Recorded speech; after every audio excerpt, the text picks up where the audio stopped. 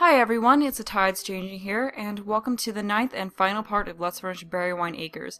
So this being the final part means that the lot is now up for download, and those of you who have been waiting to put it into your own game can now do so. I uploaded it to both the Exchange and Mediafire for those of you who don't have an Exchange account, and the links to both of those are in the description below. But the first thing that I did in this part was that I just fixed up a few things from the last part that I did that you guys suggested I change in the comments below. So the first was that I changed the color scheme in the bathroom from periwinkle blue and light orange to either coral and aqua or coral and mint. So I changed everything that was once periwinkle blue in the bathroom to be coral. And I tried out both aqua and mint on the walls in the bathroom. And I ended up just getting the hex codes because I just wanted to make sure I got the right colors.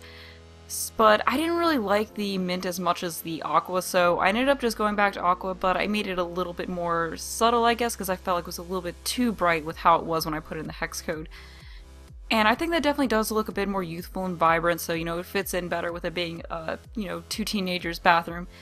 And another suggestion was that I swap the dresser and the pet bed because the dresser was blocking the window, which did drive me nuts a bit, so I did switch those and I tried putting the mirror there in that corner.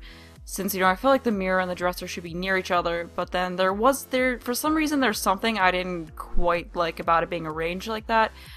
I guess I felt like the pet bed should be near the chair so, Gizmo can sleep on it while he's playing his games and be near him. So I moved the dresser back over there and I'll try to figure out where to put it where it wouldn't block the window. So I put it at the foot of the bed, which I think looks really nice. So it's not really blocking the window, and I think that looks really neat in that spot.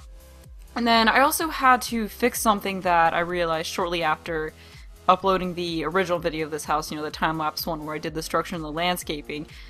And in that video I said that I made everything for the horse on the lower level of the barn because, the horse can't get up steps, but then I realized I made it so the only way to get down to that lower area was through steps, so I'm just fixing that and making it so there's a way for the horse to get down there. And get into everything, so I just put a gate in, I use the gate from Pet, so, fit in with the theme.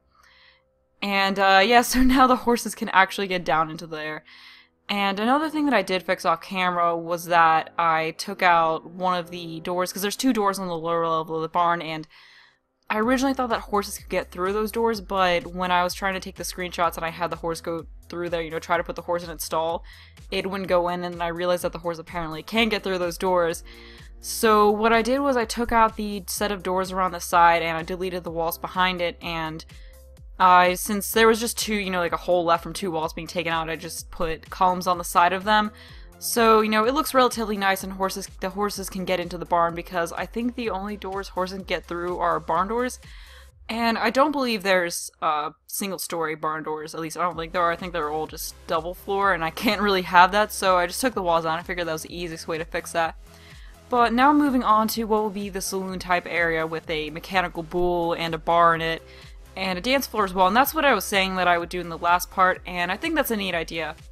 And I feel like it's kind of surprising that this family would have it in a way, since they seem kind of uptight, I feel like, them being technophobes and all that, and the way I've described them makes them seem kind of like they're uptight, but, they like to have fun, they like to get down, so I thought it'd be kind of neat to make this, like, Western saloon-themed area, so I put the mechanical bull up on a platform because I thought that would look a little bit more interesting than just having it on the floor. I put some railings on it, although I don't know, that might hurt if the Sims, get flung off of it into the railings, although I guess they don't really, but I mean, realistically, you'd probably want to have something softer in there, like just hay surrounding it.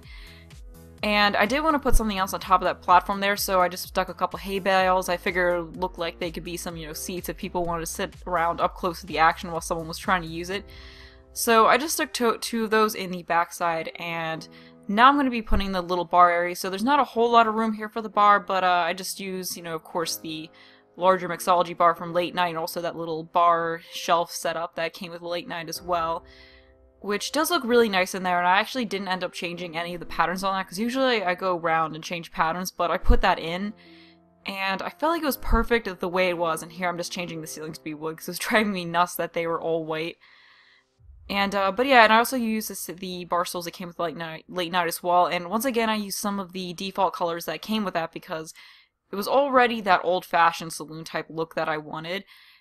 And this room isn't as heavily decorated as I usually do. There weren't really a ton of bar type decorations. I didn't really see this as being a space where you would have a bunch of nice paintings and potted plants. But I did play around with trying to swap out the hanging naked bulb. I can't remember if that's what that light was called or something like that. But I was swapping that up for a bar light, but then I was worried that the bar light was too busy. But on the walls here, I'm just putting some of those little bar decorations that came with late night, you know, to go with that saloon look. And then I also am placing some of those high bar height tables in there that came with late night as well to, you know, add to that bar look. So this is just a really neat area to have, you know, if you have a party, it'd be really fun to just have everyone hang out in here. You know, I could see this being a really good house for entertaining, because it's got this area here. It also has a really big dining room and a really big living room. You know, this is definitely a house for a family that likes to entertain a lot, so I feel like this would be a pretty fun house to play in. And I once again went back to try and put in that bar light there, but I just kept feeling like it was too busy, you know, because that bar area was very small. You know, there's only one tile between the bar and the little shelf hutch type thing. And I also stuck a rug back there, just kind of a like light, like a mossy, moldy green type color. You know, I wanted it to look like it was a little bit worn, you know, like it wasn't a fresh green rug. And over here I put a dance floor in there. All I could fit was, of course, the smallest dance floor, because the little mechanical bowl setup didn't really leave a whole lot of area left over. So I was just trying to get the wood to match what was on the rest of the floor, because I, of course, couldn't make it the exact same wood as what was on the floor, because what was on the floor was just it was a floor where you just pick the colors, and it like that wood look isn't the actual, I don't know what I'm trying to say. I think you guys know what I'm trying to say. But I also stuck in an old-fashioned jukebox in there, because I could see that being, you know, what was in there. And over here I thought it'd be neat to put in a bass and a guitar. I didn't put in a piano because, you know, the cheaper electric looking piano I feel like wouldn't really fit in with this old-fashioned place, and then the other one was a little bit too big. And I also didn't put in drum sets because, you know, that also didn't really fit in with the old-fashioned theme, so I just put in a guitar and a bass. And I also am trying to figure out some wall hangings for this area as well, so I'm just keeping in with the bar light type lights. So I put this one here, which is some musical notes, and I thought that would be perfect above the jukebox. And then I put another musical type one above the guitars and bass there, and then over here I put another table. And for some reason, whenever I tried putting those little lights, they wouldn't go in the center of the table, so I always had to stick them to one side. And I also put another little light type decoration. And this corner I actually did put a plant, but to me that looks like kind of a western looking plant. I don't know, because it's like lighter and more faded looking. And I was trying to figure out what to do, because I feel like there needed to be something on that wall in the back there, because it was looking a little bit empty. So I decided on just putting this poster here that came with Showtime. And that's about all for the lower floor of the barn. So now moving on to the upper floor of it. I did initially have some trouble trying to furnish this upper area, since it is kind of an odd space to furnish. But my vision was for it to be sort of a hobby / storage junky type area, so this isn't really going to be the prettiest part of this house. So I started off by putting the sculpting station that came with Ambitions, and also the invention station in there as well. So just lots of miscellaneous hobbies. And decorating this area was really hard, because once again, like the lower level, it wasn't somewhere I felt you would have a lot of nice paintings and potted plants. You know, like you're not really going to waste that kind of stuff on a barn. So this is just more like the reject furnishing type area. And I was trying to look through and find some other interesting hobby type things to put in here. I tried putting in that locker as decoration, but for some reason I just feel like it didn't really look right, you know, even after trying to change the color a couple times. So I ended up just getting rid of it. And I was going back to try to figure out if there was some kind of a rug I could put in there, because I wanted to once again have an old dirty looking rug in there. So I just took the rug that I used in the laundry area that looked kind of worn and put it in there in front of the inventing station, also underneath of the sculpting station. And then I decided I wanted to have a little messy painting area in there as well, so I put in that painting easel, and then I also put in the rug that came with University Life that looks like it has paint splotches all over it, which is just a really handy rug to have for, you know, a painting type area. I'm glad they added that in though, because it really, you know, painting's kind of messy, so it just goes with that whole messy look of it. And, you know, I also put in the little art knickknacks in there as well. You know, like you have the protest posters up against the wall and just the painting easel and some posters and paint. And I did put that painting up there initially because I thought, oh, maybe it was one that they made. And then I was trying to figure out if there were some other paintings that I could put in on the wall that didn't look super nice, you know, if there's anything else that kind of fit with that theme. But I couldn't really find anything, so then I was trying to find an old crappy looking sofa to put in there, so I just put this milk crate one that came with University Life in there, just like it's something kind of random, you know, like I said, random reject furniture that they put in there. They were just like, you know, we want to have some kind of seating in here, but we don't really want to actually buy something nice. We don't really have something we're throwing away. So they just made a kind of makeshift couch to go in there, and then I also put that, what looks like 2 different globes type painting back there. I mean, I guess that's kind of nice, but it's not too nice. And then over on this side, I wanted to put in some old looking chairs in there, so I did originally put in 2 of these same distressed looking chairs. I believe those were from the 70s, 80s, and 90s stuff pack. But I feel like it was kind of weird to have both the same chairs, and I was also trying to find some other crappy looking furniture, like maybe a crappy looking end table to put in there as well, but I couldn't really find that. And then I did take away one of those chairs and put this beat up chair from University Life. You know, like those are just 2 old chairs they have in there. Like, you know what, let's just stick them out there for seating. You know, no one really goes in there much. And I also kind of kept stuff away from the railing because I figured, you know, they want to keep all this junk out of the vantage point of people who are downstairs, you know, like it's hard for them to look up and see everything that's up there. So, you know, you don't want to have a bunch of junk sitting in front of the railings where guests can see it. And I also put that desk over there that looks like it's from University Life, but it looks like it has duct tape. I think that's supposed to be duct tape, the gray stuff on it, not metal. Yeah, I'm pretty sure it's supposed to be a desk that's held together by duct tape, so once again, another broken piece of furniture they just stuck there. And another thing that I wanted to do for this was I was trying to figure out some decorations to put, but then I decided, you know what, why don't I just go into Bug and put in some of the miscellaneous stuff from Ambitions, you know, like the toys that you can make from the inventing station and also some of the sculptures too. So yeah, if you do testing cheats enabled true in the cheat console and then you type in by debug and then you go to miscellaneous and, you know, filter by ambitions, you can actually get all of the toys that you can make with the inventing station and just put them in there. So I thought that'd be kind of neat to have this desk be like a workstation where he refines the toys. So he's got the lamp, and then right under that lamp is a little doggy toy. Like maybe the father is trying to work on that toy for his son, or maybe they just been sitting there a while ever since, you know, the teenage kids were younger as well. I don't know, I just stuck lots of random little invention type things around this area because I thought that'd be really interesting. And then I also found this metal looking chair, like maybe he attempted to make a chair to save money on furniture since I guess they're pretty frugal too. But that chair just looks awfully uncomfortable. Like it's got ridges in it. Like I would not want to sit in that chair. So I tried putting that as a desk chair, but then I was like, you know, who would want to sit in that? So I just moved it off to the side like he made it, and then he was like, oh, well, this is not comfortable at all.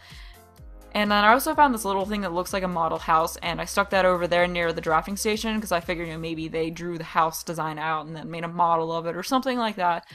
So I felt like it was an interesting little decoration that would fit in there very well. So there's just lots of eccentric little pieces in here, and then I did stick one potted plant up here next to the drafting station. For some reason, I feel like there should be one there. You know, it's the one nice decoration in this area full of just random things. And then I did find this little elephant sculpture, so I put that next to the sculpting station. Like maybe it's something they made, and then they're like, well, this doesn't really fit anywhere, so they just kind of left it there. And then I'm just going through and finding more of these miscellaneous things and then looking through all of the miscellaneous sculptures. I looked through the sculptures a little bit more, ended up picking out this interesting piece here and placed it against that one wall I was trying to figure out what to do with. And then over here I found this interesting circular sculpture, so I just placed that down there. And that is the last piece of furniture that I placed in this barn here, so the furnishing is now done, and here we are moving on to the screenshots. And I took a bunch of screenshots of this house. I think I took about 50 something. Because there was just a lot of detail that I wanted to show on this house, and a lot of work went into it. I really enjoyed doing this series for you all, and it was really fun to show you the process of furnishing this house in more detail than I could with an 8 times sped up speed build, and a lot of you seem to really enjoy the series, which made me really happy. But for the screenshots, I showed the Sims from the family that I made interacting with the house as much as I could. You know, I thought that'd be interesting to show them in their element, you know, interacting with things and doing their favorite things. So, like, you just saw Molly there riding the horse. And when we get into the house, you'll see some more of them in there. The exterior shots of the house are almost done with, and the last couple are just these faraway shots of the exterior, so you can really get an overview picture of everything. And the house just looks really nice from far away when you can just kind of see a little bit of everything. And now we're moving on to the interior, and here's some pictures of the foyer. Here's that dining room that we made back in the first part. And I really love this dining room. Here's the kitchen. You can see Joyce in there cooking, and her dog Lady's just watching her, wanting to get a little bit of that food. Here's the pantry. And here's a living room with John the father sitting in front of the fire, and his dog's just back there behind him, being near him. Here's Molly watching TV in the family TV room. Here's a shot of the guest bedroom. And here's a downstairs bathroom. There's also a couple shots of the study here, which I guess is more Joyce's room since the husband hates technology, wouldn't go anywhere near a computer. Here's that grungy looking laundry room downstairs. And now we're moving upstairs to the foyer area. Here's, just a nice shot looking down at the entrance of the house, and here's the master bedroom, with that nice elegant bed. And here's the master bathroom, which is definitely my favorite bathroom of this house, and now we're moving on to the nursery, with little Robert just sitting there in his crib. And here once again is Molly's bedroom with those string lights put back in. Here is the updated bathroom for the two teens. And here's another shot of that. Here's Milo in his room playing some video games, and you can see Gizmo in his little pet bed sitting there near him. And here we're moving on to the barn where the whole family went to hang out this evening. So I guess it's a little bit later from when the last couple shots were taken, so you just saw the parents over there at the bar, Molly's there on the mechanical bull, and Milo's just dancing. Now we're moving on to the super cluttered upstairs area, which is just a really interesting area, definitely not the prettiest area. And there you saw a shot of the lower area from the top area, which looks really neat. And the last few shots are of the place at night, so that's it. Thanks for watching, and bye!